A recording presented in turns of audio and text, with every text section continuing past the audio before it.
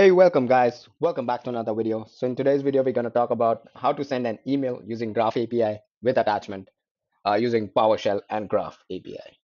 All right, so without further ado, let's get started.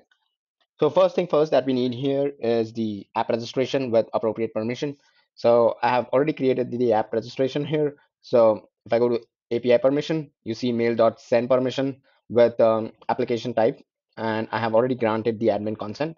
So once you have these details, you can quickly follow this script in here. So I'll explain you the script real quick, but you can find this on my GitHub repo. I will paste this link in the description down below so you can check that out.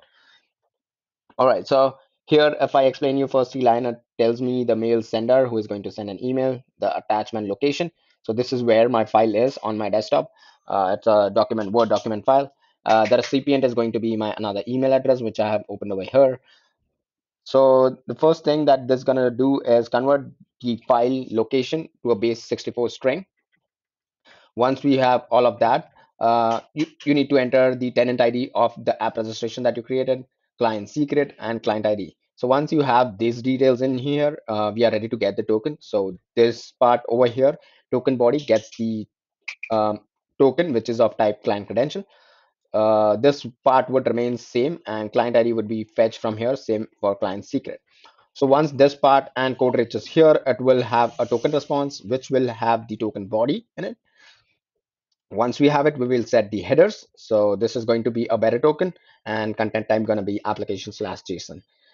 So once that is in here, we will send an email. So URL to send an email using Graph API is graph.microsoft.com/1.0 users and users UPN or the email address. So in this case, we are using email address, and we're gonna send an email. So email has been sent. The subject is hello world from Graph.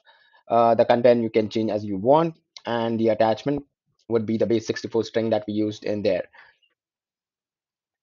If you see the attachment section, you will get those details in here. The file name, which is the XYZ docs, content type text.plain, and base 64 string. Email address, where do you want to send this? It's being displayed over here. So once all of that is done, it will invoke and send a post request. So I have already did this here. I'll quickly run this again. All right, so let's see.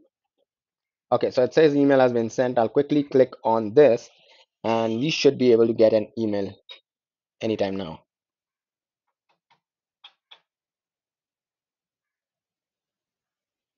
Yeah, there you go.